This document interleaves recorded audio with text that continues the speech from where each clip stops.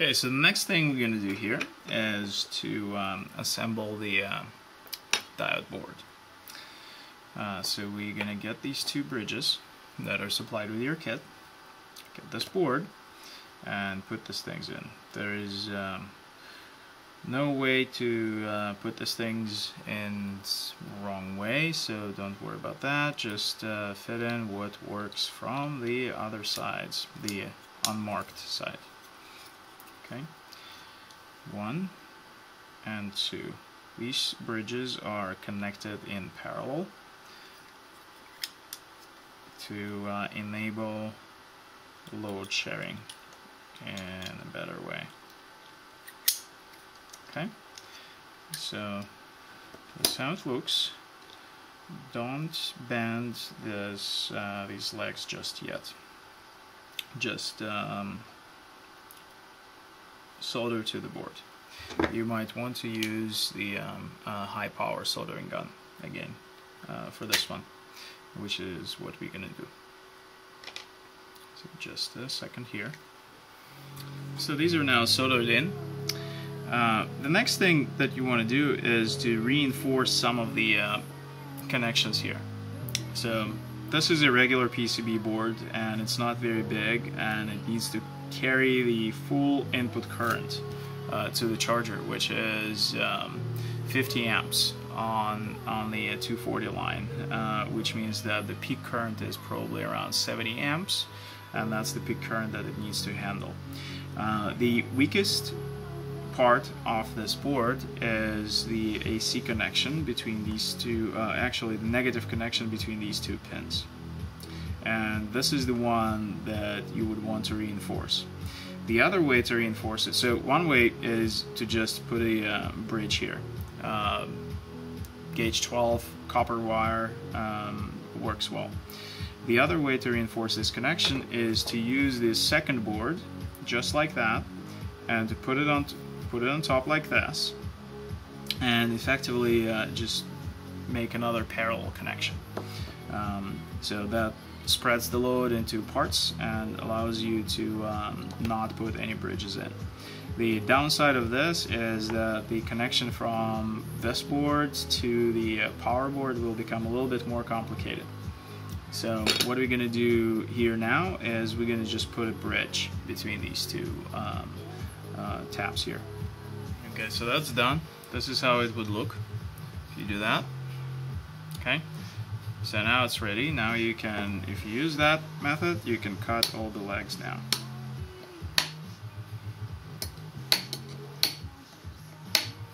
Okay, so this is your board prepared. Next thing is to connect this board to the power board that we just built. The way you do it, again, there are more than one way to do it, as usual. So one way is to just connect it to via soldering. And again, you can use gauge 8 or gauge 10 bare copper and just put them into these pads here, sticking out, and they would be soldered together to the power board in here. They're matching connections here. So if you can see, that's how it would go, one under another. Another way, which is a little bit more friendly to assembly and disassembly, is to use some standoffs. Roughly 3/4 inch standoffs would be the ones that you would want to use between these two, and this is what we're going to do here as well. So let's get some standoffs. So you're going to use this aluminum standoffs. These are female to female, so you need to put a bolt in each side, and we're going to use this brass bolt here, 1032, and a very thin washer. So this goes through the large hole here, and the standoff screws on that like this. Now we're going to secure standoff and the bolt here. So you might want to use all force.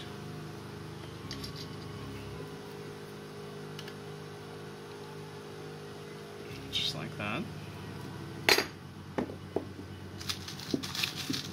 And another one. Try to use the washers that are as thin as possible, and you'll see why in a second. Okay, so that's the second one. Plug it in.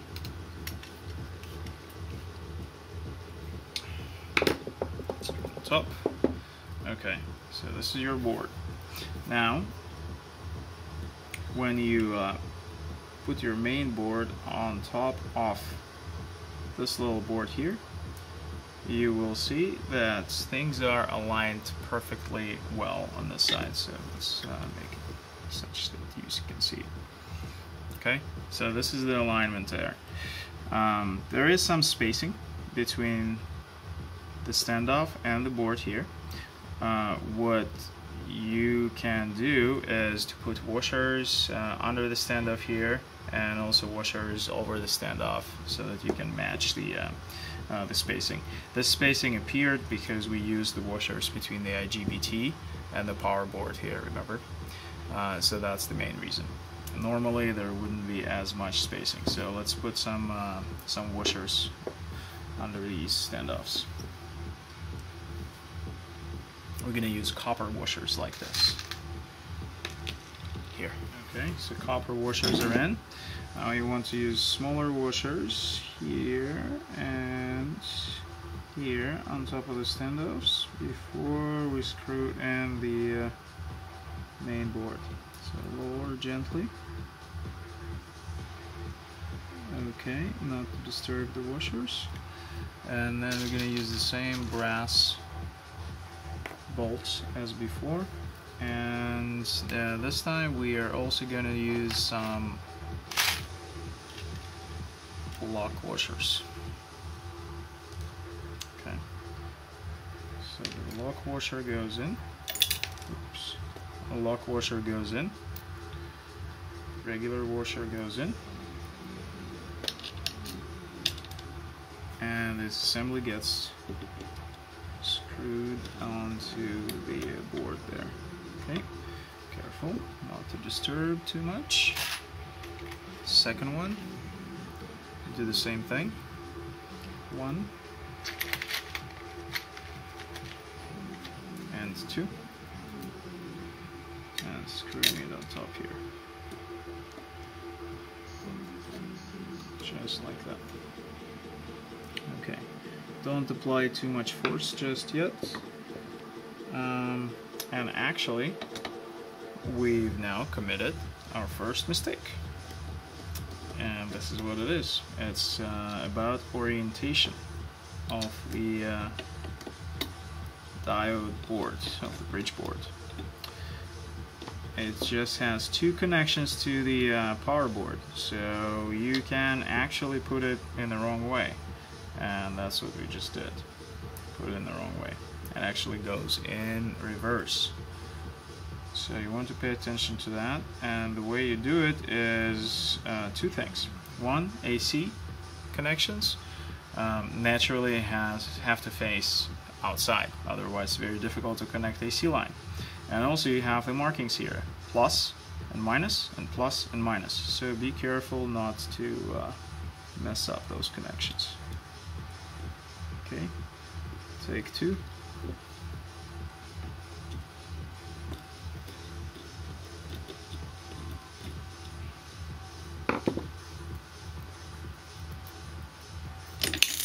Ooh.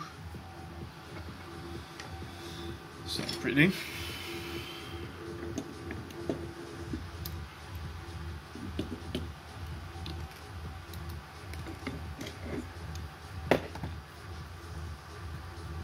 Take three.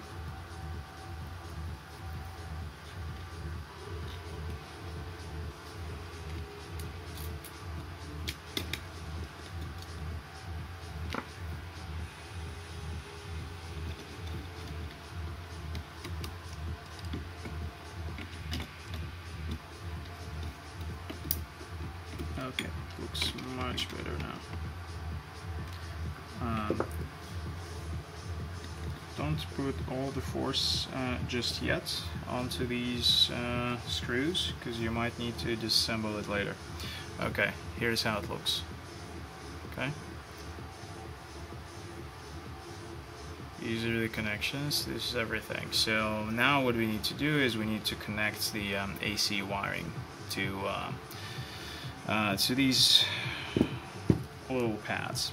What we're going to use is about 12 inches, 10 to 12 inches of gauge 6 or gauge 8 wire.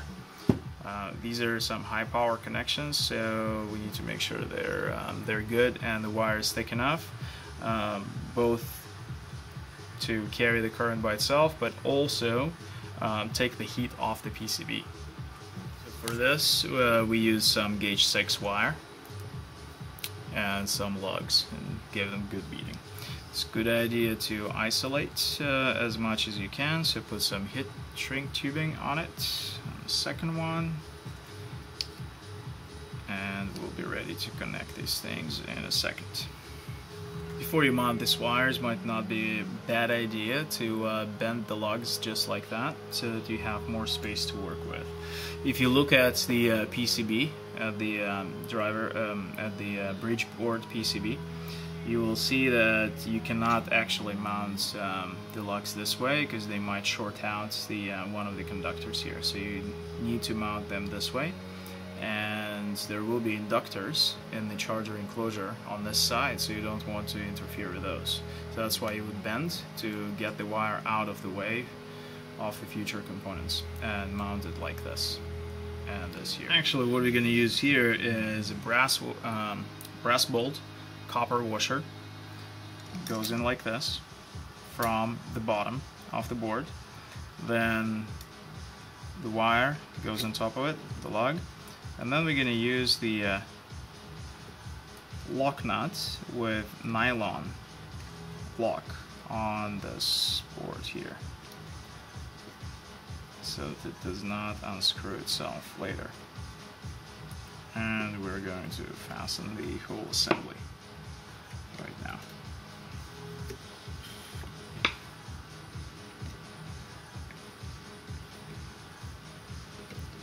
And hopefully that's going to sit tight. Okay, so we got some part of the thread going into the nylon, which is good.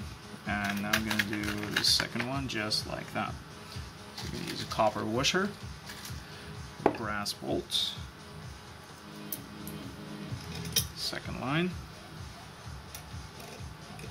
AC conductor, and the lock nuts.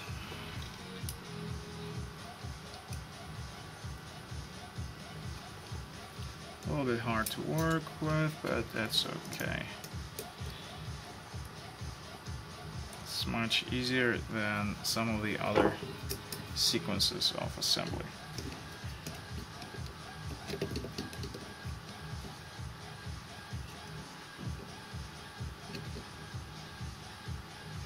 Okay.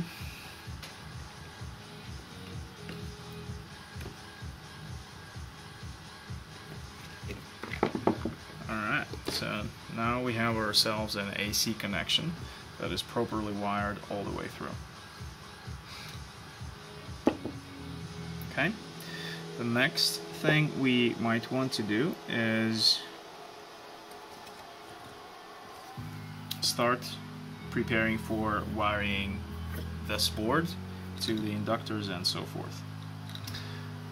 So what we use here at EMW when we assemble these things, we actually use some standoffs to prepare for mounting the inductors and so forth.